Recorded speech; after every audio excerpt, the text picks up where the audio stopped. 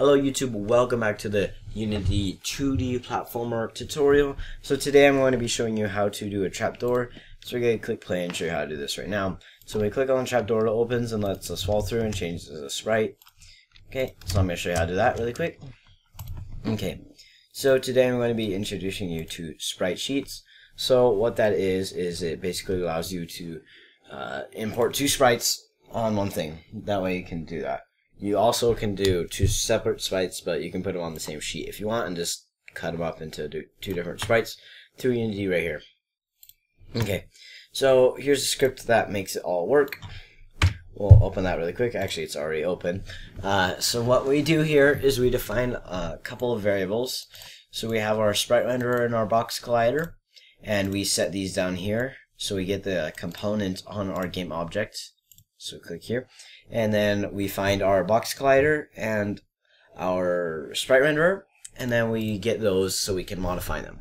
Okay, next we set a boolean called trapdoor open, and we set it to false because default is not open. And then we make variables called our open and close sprite so that we can set those right here and that our script has access to change between those two sprites. So what we do here is when we click on it, that's our void on mouse down, if the trapdoor is not open, or if it's closed, then the sprite render, we're going to change it to the open sprite.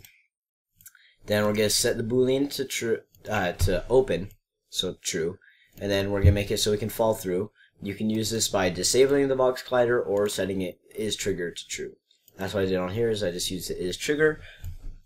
And if it's not false, then if it's true, then we want to change the sprite to closed, change the trapdoor open to false, and then change our box collider trigger to false also.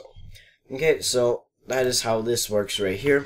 So when we click on it, it changes it to trigger and changes it to the second sprite so we can move through it, and we see the second sprite. I know the artwork isn't that beautiful, and then when we click on it again, the is trigger turns back off, and then we can jump on it and it's now the first sprite.